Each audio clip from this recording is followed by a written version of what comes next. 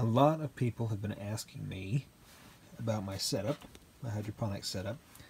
I started doing hydroponics about 6 months ago, and I did it mainly because I like to grow greens and lettuce and things like that all year round. And you can only really get them in the spring around here. In the summertime it's too hot, they don't grow, they get bitter. So I wanted to find a way where I could grow them year round, have a constant supply. So I decided to get into some hydroponics. I didn't want to spend a lot of money doing it, just to try it out in case it was a failure or I didn't like it or for whatever reason. So I went and got these 97-cent shoe boxes from Walmart, and I painted them black with some spray paint, cover the top with foil. I got some net cups and some nutrient solution right here. Flora Grow General Hydroponics.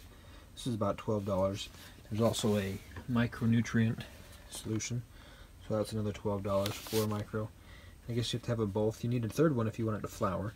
I don't want my lettuce to flower, so I didn't get that one. I just got the two for the grow and then for the micronutrients. And then for my lighting situation, I've had these lights for a couple years because I like to start tomato seeds in the basement in the spring.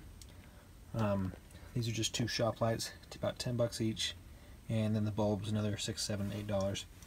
And the back one is a newer one. They're T8 bulbs. The front one are just traditional T12 bulbs, and they work great for germinating and growing greens.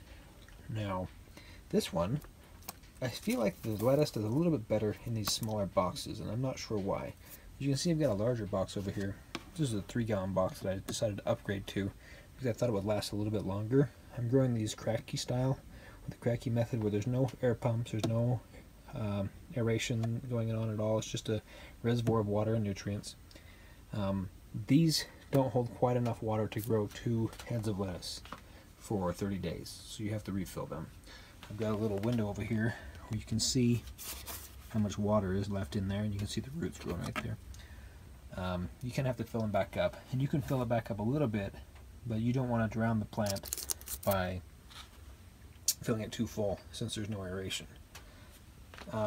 What I've been doing is growing them, starting the seeds in these little peat pellets, and then I put the peat pellets right into hydrogen, probably can't see down there, into the reservoir, and I dip the net cups about a 1/4 inch into the water, and then as the seedlings grow down, the roots go into the water and they take up the water and the nutrients, so you can kind of see it there. This time I decided to try something new. I started these in the peat pellets, but after they germinated, I tore the peat off and just kind of rinsed them in the water, and I stuck them directly in the water and in the hydrogen. And we'll see if these fall over dead or if they do a little bit better. I don't feel like they've been getting as mature as I would like them to. The roots have been rotting, turning brown, and I don't know if it's because it was too hot in here during the summer. It was about 75, 76 degrees. Right now we're about 71 degrees.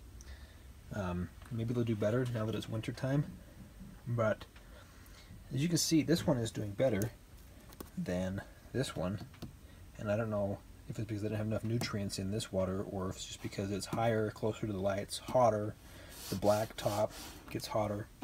It's just not growing quite as well as this one.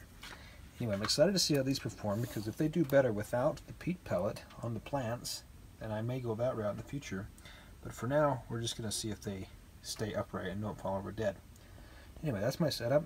I have a little webcam over here hooked to a Raspberry Pi that I use for my automatic watering system in the spring when I start seedlings.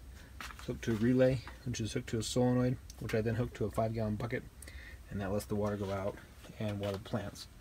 For now, we're growing lettuce, so I will post an update when these survive or die. And I planted these on the 24th of November, Thanksgiving, and these about 2.5 weeks before that. And that's all. Thanks for watching.